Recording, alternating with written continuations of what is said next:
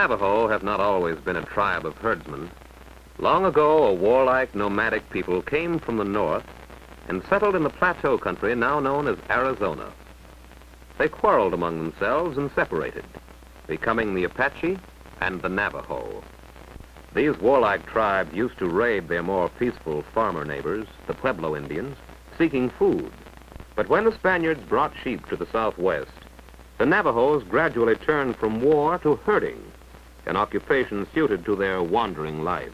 The Spanish influenced the Navajo in many things, as in the scarf this boy carries as he drives the family flock to graze. Today, sheep herding is Navajo's chief sources both of food and of income through trading of wool and the famous Navajo rugs with the white man in exchange for machine-made cloth and store supplies.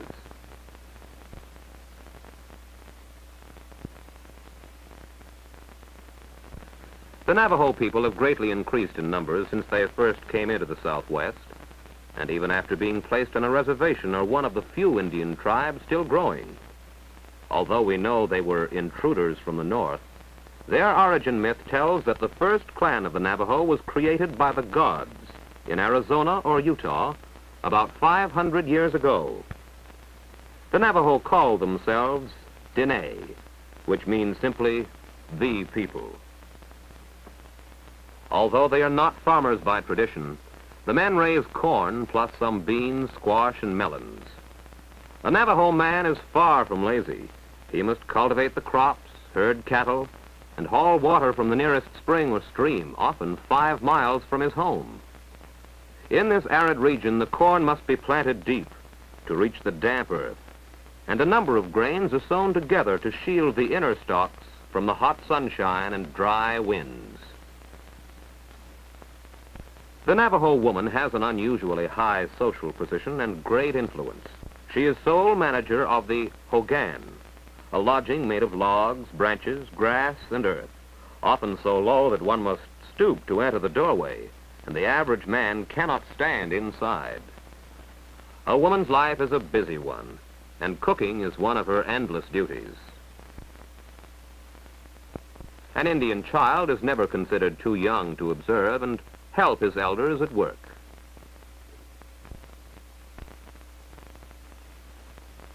You may think it odd that jewelry is worn while at work, but you will always find a Navajo wearing turquoise in some way, as they believe it gives them protection from lightning, snake bite, and all forms of evil.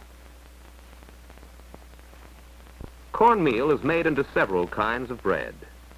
Your mother would use a muffin tin. The Indian housewife shapes the dough like this.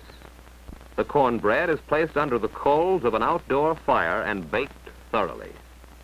Cornmeal dough is also baked in round loaves or made into flat pancake-like tortillas, which are fried in mutton fat.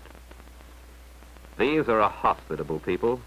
They take pride in always having food on hand when a guest drops in. The Navajo used to make crude pottery in which to cook and serve their food, but now find it more convenient to use the white man's metal pots and inexpensive dishes.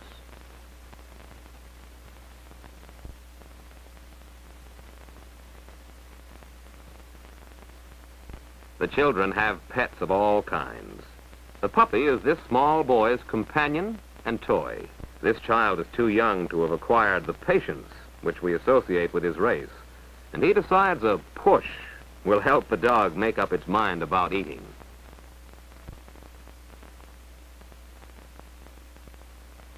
As the boy grows older, the father is responsible for training his son.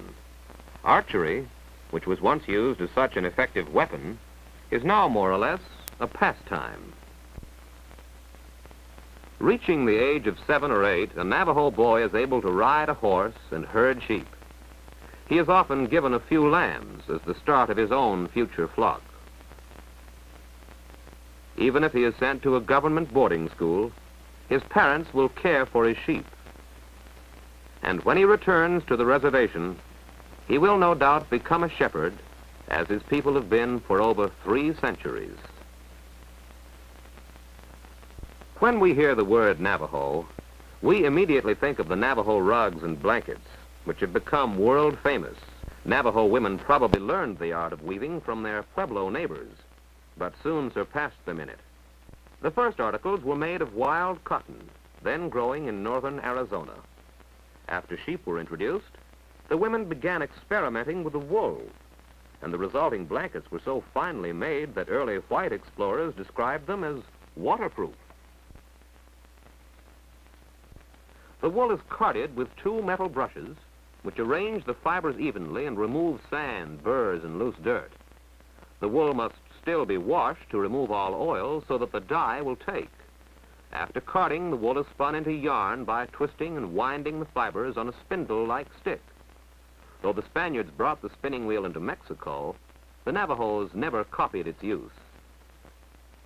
The yarn has been spread out to dry after being dyed. This woman is winding the yarn into balls, ready for weaving. Besides sorting the natural wool colors of creamy white, tan, and dark brown, Navajo women early invented a number of plant and mineral dye processes.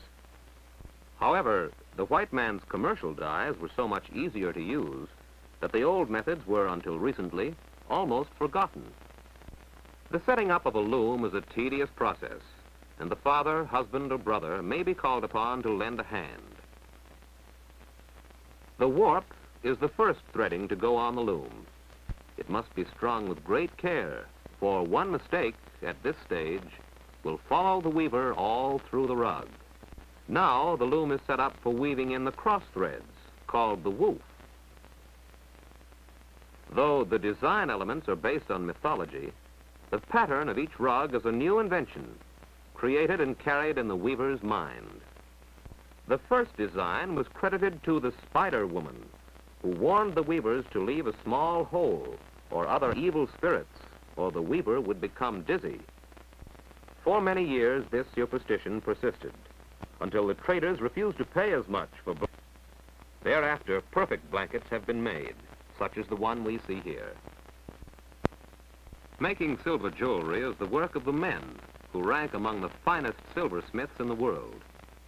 This art was learned from the Spanish, probably by way of wandering Mexican craftsmen, and the silver itself was never mined by the Navajos, yet there is no more characteristic Indian craft product than the jewelry which has been developed by the Navajo tribe.